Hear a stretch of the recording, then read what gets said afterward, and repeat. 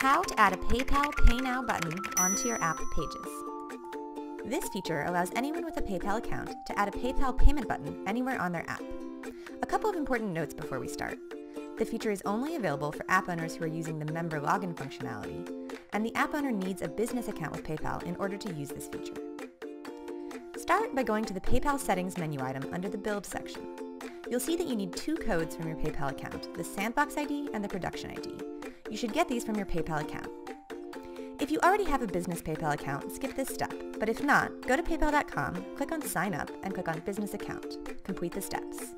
Otherwise, simply log in to your PayPal business account. Next, go to PayPal's developer dashboard at developer.paypal.com/developer/applications. The link is also available in the description of this YouTube video.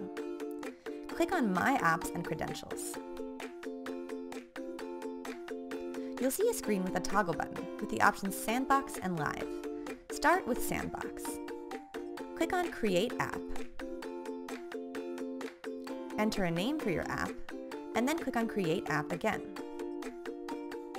You'll see Sandbox API credentials appear.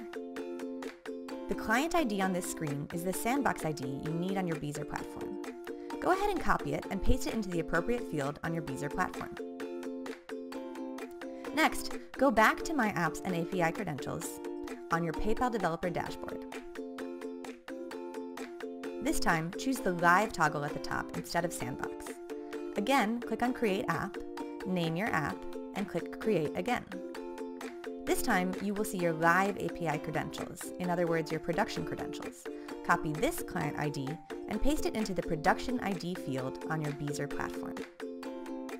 Once you've pasted those IDs, you can set the currency in which you want to charge your payments. You can also choose to turn on payment history for your users. Make sure you click on Save. Now, you need to decide which page you want to add the Pay Now button onto. Go to the Build section of your platform, go to the desired page or create a new page, and click on the plus button to add a new component. From our list of components, scroll down until you find the Pay Now component. Choose it and add it to the app. Now, simply specify the price of the product or service being sold.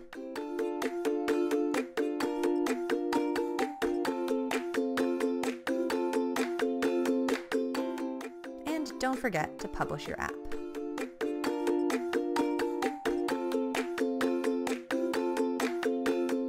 Now that you've done this, your app users will be able to pay for your product or service using this Pay Now button on your app.